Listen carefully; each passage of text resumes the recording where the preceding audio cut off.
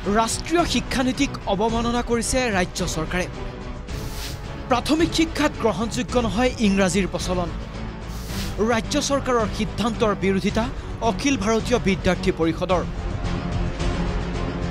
হিমন্ত বিশ্ব শৰ্মা কেবিনেটে সিদ্ধান্ত লৈছিল তৃতীয় শ্ৰেণীৰ পৰা দশম শ্ৰেণীলৈ গণিত আৰু বিজ্ঞান বিষয় ইংৰাজী মাধ্যমত পাঠদান কৰোৱা হ'ব।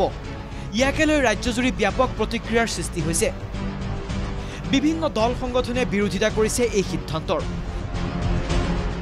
এইবাৰ হিমন্ত বিশ্ব শৰ্মা কেবিনেটৰ এই সিদ্ধান্তৰ বিৰোধিতা কৰিছে অখিল ভাৰতীয় বিদ্যাৰ্থী পৰিষদ অসম প্ৰদেশে।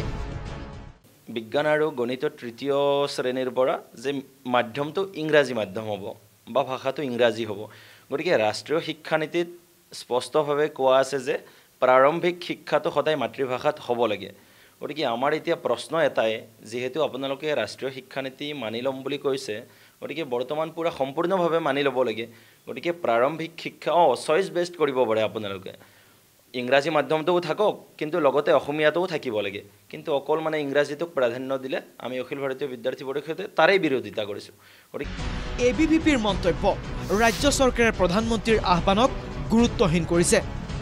যিহেতু ৰাষ্ট্ৰীয় শিক্ষানীতিত কোৱাই হৈছে যে প্ৰাৰম্ভিক শিক্ষাটো সদায় নিজৰ মাতৃভাষাত হ'ব লাগে, আৰু নৰেন্দ্ৰ মোদীজীৰ যি সপোন আছিলে মাতৃভাষাক প্ৰাধান্য দিয়া, সেই সপোনটো মোৰ বোধেৰে অসম চৰকাৰে অৱমাননা কৰিছে বা ৰাষ্ট্ৰীয় শিক্ষা নীতিৰ অৱমাননা কৰা যেন বিদ্যাৰ্থী পৰিষদৰ লাগিছে। RSSৰ বিবিধ ক্ষেত্ৰৰ অন্যতম সংগঠন ABVPয়ে এই সন্দৰ্ভত এক প্ৰেছ বিজ্ঞপ্তিও জাৰি কৰিছিল। এই প্ৰেছ বিজ্ঞপ্তিক এতিয়া ভুৱা আখ্যা দিছে মন্ত্ৰী জয়ন্ত মল্লবৰুৱাই।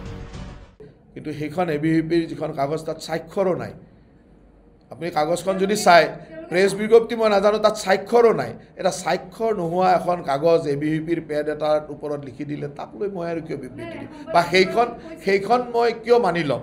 কাৰণ আমাৰ ABVP বা বিজেপি দলৰ সম্পৰ্কটো এনেকুৱা যে যদি ABVPৰ কিবা ক'বলগীয়া থাকে, ABVPৰ সাংগঠনিক মন্ত্ৰী থাকিব, সাংগঠনিক মন্ত্ৰী বিজেপিৰ সাংগঠনিক মন্ত্ৰীক ক'ব, আৰু বিজেপিৰ সাংগঠনিক মন্ত্ৰীয়ে আমাৰ মুখ্যমন্ত্ৰীক ক'ব। এইটো আমাৰ নিয়ম।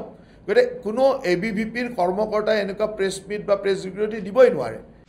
কিন্তু এই সিদ্ধান্তৰ বিৰোধিতা বিভিন্ন দল সংগঠনে কৰি আহিলেও চৰকাৰ নাচুৰ বান্দা। Bureau report NKTV।